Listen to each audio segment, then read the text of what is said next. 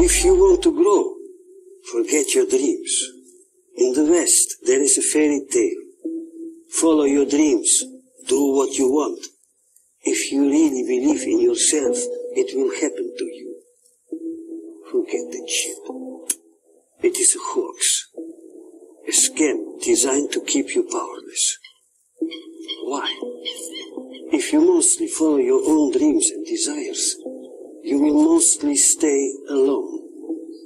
It is good for the system, because people who are alone can be governed better than people in loyal groups.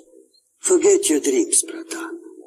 Forget your wishes, your hopes, your desires. Forget yourself for 1 second and imagine yourself not being one person, but one family, one clan, one powerful group. You are not your ego. You are your people. What are your dreams now? Follow dreams that empower many, not one. Then you will grow rich and powerful. Be honorable.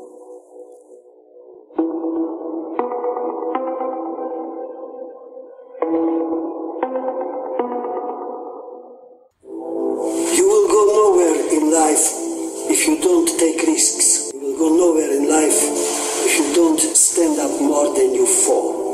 Everyone tells you have to keep pushing. Nobody tells you how.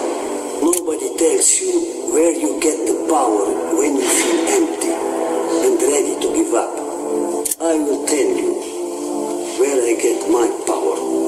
The source of power is the place where you feel happy and full of energy as a child. It is where you grow up. It is where your roots are. Your roots are holy. In Russia, we have a special word for this place, Rodina. Also in German there is such a word. In America or England, you don't have this word. Poor countries.